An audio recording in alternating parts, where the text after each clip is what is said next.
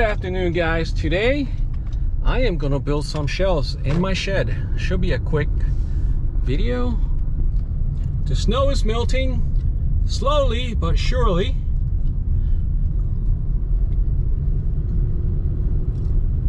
I just got back from the hardware store. I had to buy some screws. And here are the chickens. What's up, chickadees? You see that?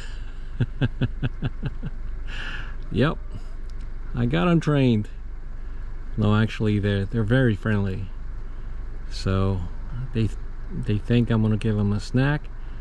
And notice when I cleared that area a few days ago, there was still some ice under it, but now we can see the ground, and they can scratch everywhere.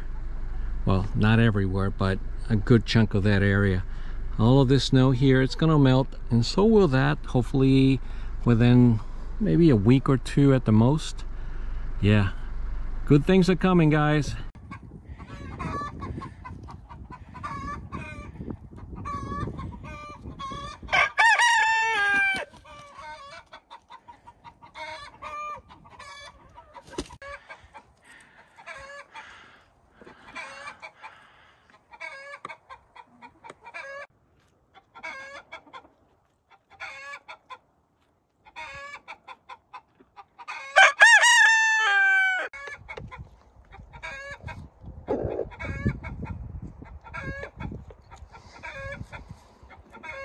Guys, I'm hanging out with my crew here.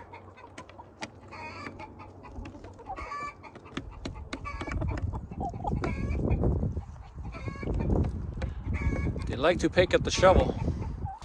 Alright, so this is what I have, guys. I'm building shelves for my chainsaws, my 3 chainsaws.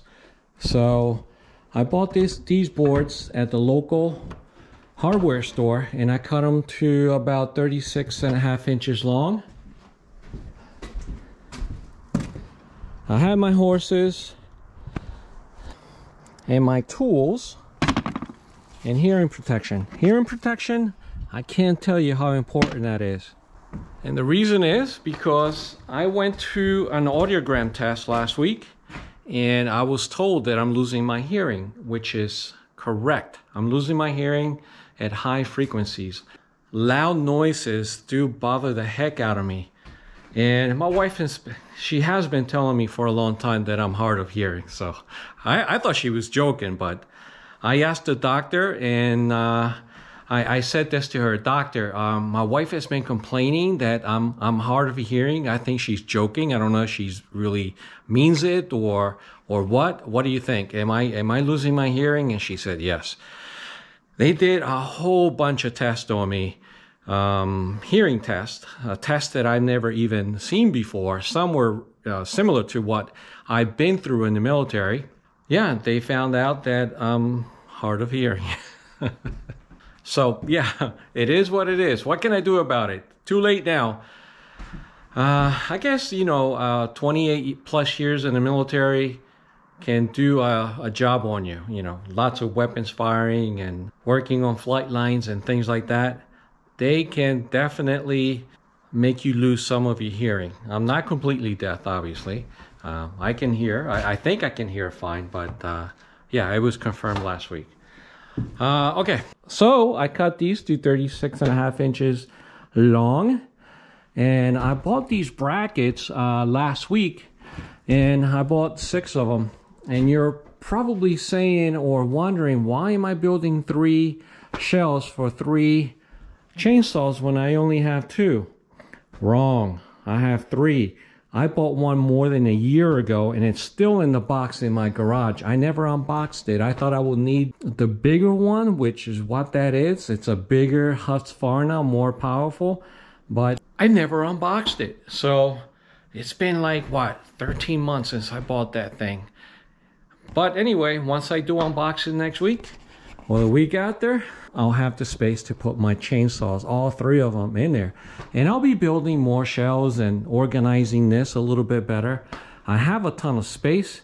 Now, earlier today, I put this piece of wood here between the 2x4s, so I can use it as storage for my wood and, you know, garden stuff like this right here.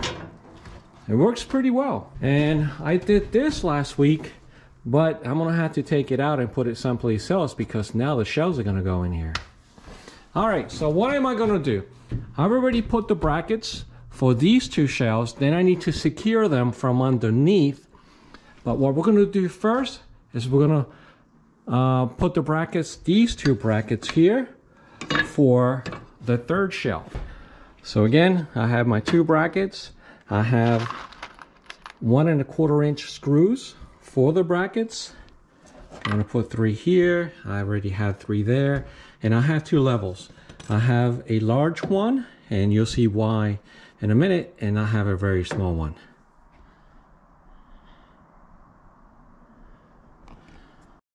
And I want the shelves about 12 1/4 inches apart or so. And I already made my mark up here. And that's where I'm gonna put the first bracket. I mean, it doesn't have to be exact, but close enough, right? So what I'm trying to do, guys, I need to level this bracket. I need to make sure that it is perfectly level, or as close as I can possibly get it. And right about there. So now, well, let me see. Yeah, right about there. So now I'm gonna go ahead, one-hand it somehow, and put the first screw in. Let's see how this goes. One-handed. Yeah, I could probably do it. I think I'm going to start from the bottom. Okay. Now for the second screw, make sure it is level again.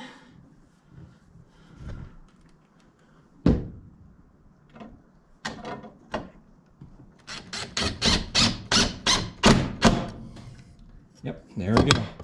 And now for the final screw.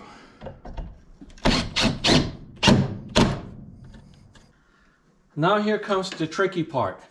How do I install this bracket and make sure that it's level with the other one? That's easy. This is the way I do it, all right, guys?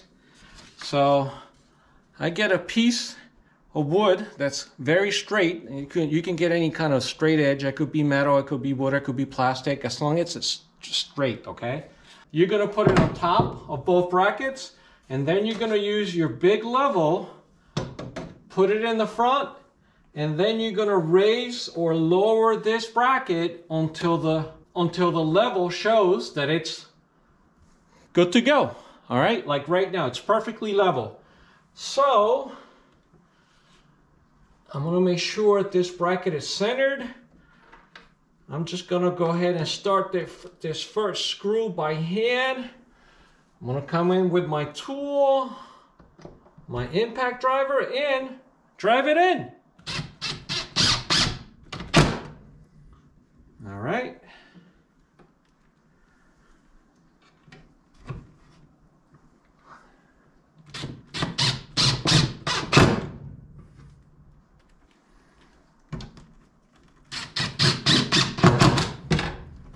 Perfect.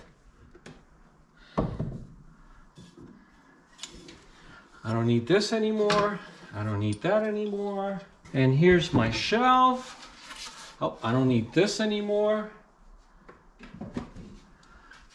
Okay. Here's my shelf. I'm gonna put it in place. And now I have to drive 3 screws underneath. And guys, I have to mention this, okay? Make sure you get the right length screw. Now, earlier today, I have this 7/8 inch of screw right here, and I tried to drive it through the wood, but a little bit, the tip of this screw came out of the wood on top here. So in my case, I had to go out to the store and get a 3/4 inch screw, okay?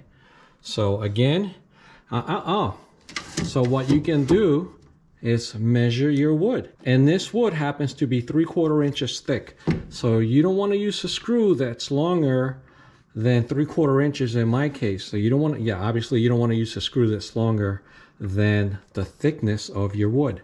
Okay, and that's why I had to go get a whole bunch of these, and now I'm gonna put one here, one there, and screw one there, and it'll be sturdy like this one. Good enough for the chainsaws.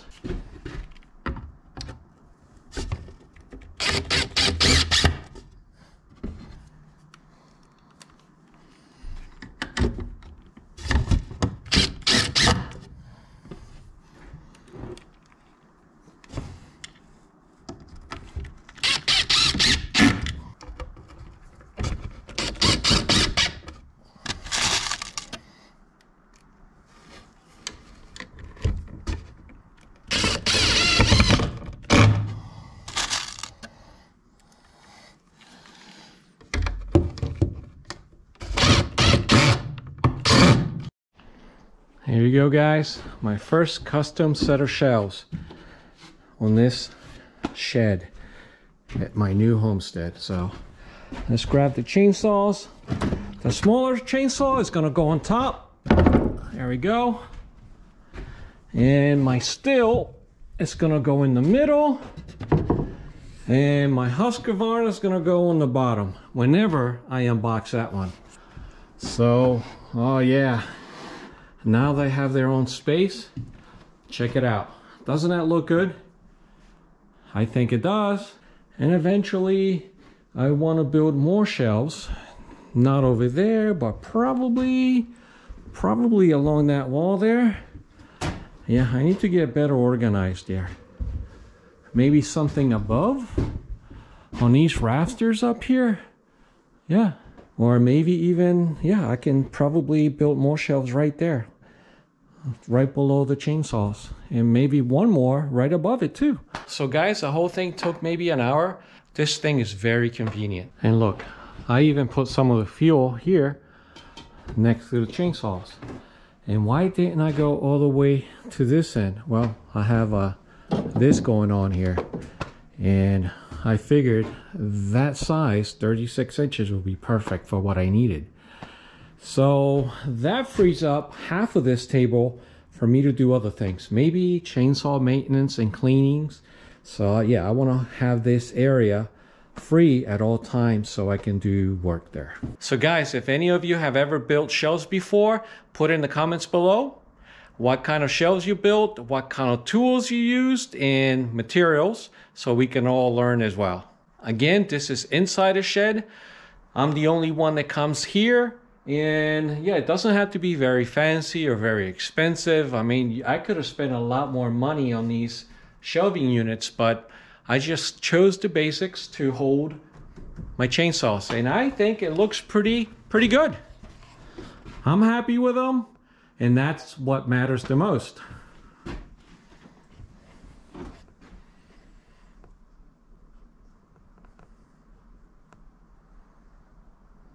And with that, guys, you have a good morning, afternoon, or night, wherever you are. We'll see you tomorrow. Okay, bye.